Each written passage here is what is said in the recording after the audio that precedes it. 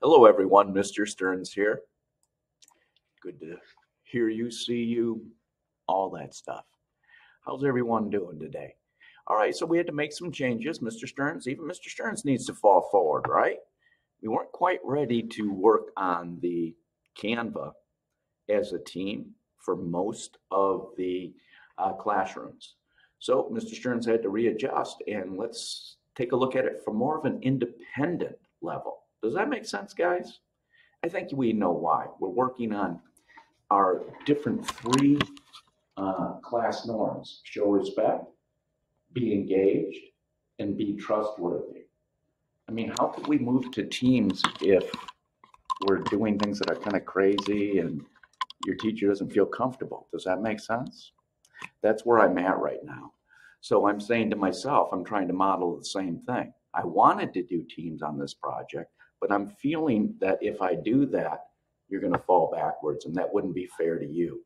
So I'm going to admit my mistake right up front. I misunderstood where we were at as far as being able to work in teams, and I'm going to fall forward and redo all of this project just for you.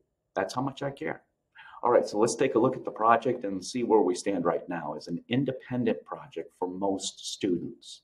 Okay, I will talk to individual students if I would like them to do something different. Otherwise, everybody will be doing this as an independent assignment first. Okay, so let's go and take a look at what we're working on. Let me see if I can go to TCI. TCI is right here. This is the book we always use, right? And I'm sure you could find Islam in the other book too. But this is the one that we're going to use because we use the same numbers. That way we don't get confused. Feel me? Okay, I'm going to put this microphone down. I think you can hear me. All right, here we go. All right, so we are on 45 right now, guys. So you got to go all the way down because we're starting at the end. Remember, begin with the end in mind. This year, we're going to start with Islam and work our way backward. Of course, yes, we're going to connect to all three of the monotheistic religions, Christianity when we get to Rome, and then the Hebrews in chapter 12. And when we get to 12, we'll kind of consolidate all of them and see the connection between Abraham. Okay, that's the whole idea. And then we'll finish up the whole idea of world religions, talking about why is it that religion is so important as we study social science. It has something to do with the why.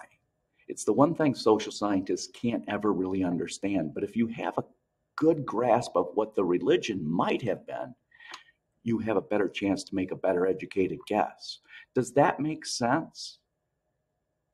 Okay, that's what social science is. An educated guess based on evidence, just like when I grade you. I'm guessing. It's based on my observations and what I see from your work.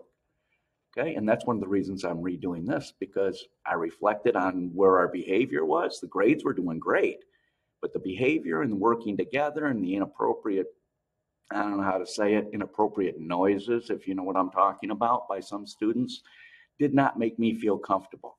So what I'd like for you to do is this, as we go to our lesson 45, which we're actually working on together as a class. So when we do this part of the project, we've already gone over this. This should not be this difficult, okay? So this chapter right here is going to go with this information, okay? So if you go into 50 or 40, what is it, 45, you'll notice that this goes right along with 45. Do you see how I'm giving you some ideas of what you could do? Okay, you don't actually have to use my template. If you can think of a different way to do it, that would be awesome. Just come see me. I'd prefer it to be on Canva, but it doesn't have to be my template. You could find your own. Okay, just go to templates and take a look at all the templates. Okay, there are tons and tons of them. Okay, all kinds of things you can do over here to make it work for you. Kind of have to play with a little bit to figure it out. When I taught first grade, I called it free exploration. So explore a little bit. These are the main things I need in your Canva, whether you use my template or make your own. Okay, I need vocabulary. I need it titled, of course, correctly. Now I'm going to, I think that's section 1. Notice how these are all by section. And really, all you really need to do is to draw pictures, get information that would be meaningful for that section. Hint, connect to the main ideas. Click that light bulb. Look at the blue things. Do you agree with those main ideas? Do you see any other main ideas? Those main ideas are the things that should be here, but in your own words, preferably in picture form.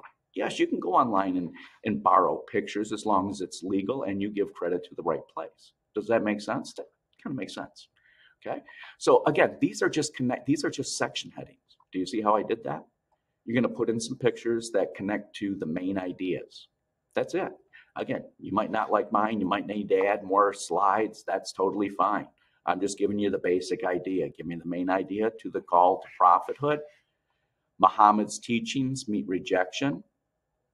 The next one is from migration to Medina to the end of Muhammad's life. The four caliphs. And the one I struggle the most with, if I'm being honest, is the Umayyad dynasty. I don't know that much about them. So that's one of my personal goals. Remember I said school is kind of like a swim team or a track team. You're competing against yourself, but you're also competing for your team. So if I'm going to be a better, stronger teacher, I have to always challenge myself, even though I'm already a superhero. Yeah, right, Stearns. Okay, so really key in on this. That's the one I'm going to key in on. And then the summary is just, again, hitting those main points and really tying the summary information into the essential question. The difference between good and great projects will be this. How will you give me the summary in picture form or some other form that makes sense without copying and pasting? That's sometimes hard to do. That's why I say stick to pictures, because pictures paints 1,000 words. That's right. Okay. So you can add as many pictures as you want, as many pages, that's fine. You can do your own template, but I really suggest, if you feel like me, you're not strong in technology, it's not my passion, just stick to my template and you'll be fine. Okay. For those other people, you have my permission to extend it, expand it, make it your own, please. Okay. So that would be connected directly to 45. So if we go to 45 and we look at the textbook, you can see that they follow all of these main ideas. Do you see the section headings here? Do you see how this table of contents is critical? Okay, same thing as in the front of the green textbook. They always have a table of contents. This is what I use to organize my essays. Does that make sense? Okay. Did you notice that the summary kind of helps you organize essays? You see that? First body paragraph, second body paragraph, third body paragraph, make an introduction, make a summary. No, you don't have to write an essay. I'm just trying to point that out. Okay, so let's go to 46, which is the other assignment or the other lesson that we're working on. Okay, 46. And that's learning about world religions and Islam. And really what that comes down to, guys, is the 5 pillars of Islam. This is pretty straightforward. I would expect that you understand what the 5 pillars are in English. The challenge is this. Do you know what the Arabic names are for each of the pillars? That would be a challenge if you could refer to the pillars as the Arabic name, like Shahada, Salat, Zakat, Siyam, is that correct? And the Hajj, and Jihad, Islamic law. Does that make sense? Is Sharia. Okay, so do your best. Do your best. If you can't, then feel free to just use the English version. That's fine. Does that make sense? So for each of those, look at these section headings. Now let's go back to Canva and take a look at my template. Okay, this is the template that we're using. See, you're going to have a title page. Again, it does not matter if you use my template or if you come up with your own template. I'm just looking to make sure you have all of my things on here. Did you label it all correctly? First and last name, the date you started, what class period. What class period do you have? Do you know how many hours I spend trying to figure out what class you're in? Nope, the old man. Put the class in there, guys. I got to have my coffee too. Okay. Notice how these go right with your section titles. Let's go back here to Canva and take a look at that. See, section titles, the Quran. First pillar is Shahada. And then you'd put information, pictures, stuff like that. But you want to really kind of have a balance between words and pictures, white and black. Balance is critical when doing a presentation. Don't overdo the words. That's what I'm trying to tell you. Okay? I'm not saying my template's awesome. It's a good place to start, and it's a good place to get an A if that's where you need to stay. Okay? So you decide your level of connection to this assignment. Okay? All right. So at the end, I really need you to know the 5 pillars of Islam. And let's see, where is that TCI? There it is. Guys, in each of these, here's what you need to be able to prove. This is the proof. That's what your template has to prove. Does your Canva answer that question? Does it? How do the beliefs and practices of Islam shape Muslims' life? In other words, how do the 5 pillars of Islam influence everything that a Muslim does? Do you see why it would be important to study religion, to get the why behind why people did things in ancient history? It's kind of a deeper clue.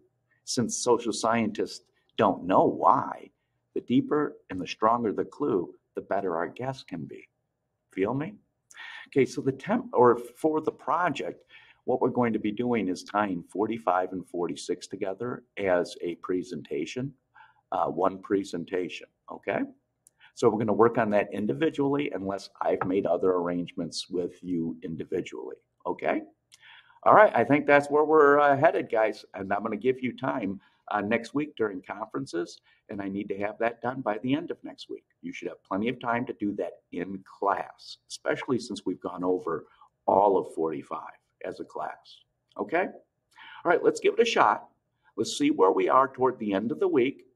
Don't panic if things are a problem. We're just trying to find out what does quality look like for this project given 3 or 4 days of 30 or 40 minutes of work time in class. Okay, so don't panic if it's not finished in the end, if it's high quality. Now, I would kind of panic a little bit if you mess around for 2 days and just start slamming it out in the last day. That's a different story. But for those of you who are working hard in class every single day, I would put my earphones on and just work. Okay, you're going to get 3 days at least to work on this in class next week. And it's a great week since it's parent conferences. You know how that is? Okay, so I've got your back. Do you have my back? Will you have this finished by the end of next week? If you do, and it's high quality, that's a challenge, coupon, because I am kind of pushing you. Does that make sense? So if you don't finish it in the end, you'll probably have some more time, but you're going to have to squeeze it in, and that's kind of a problem. Okay?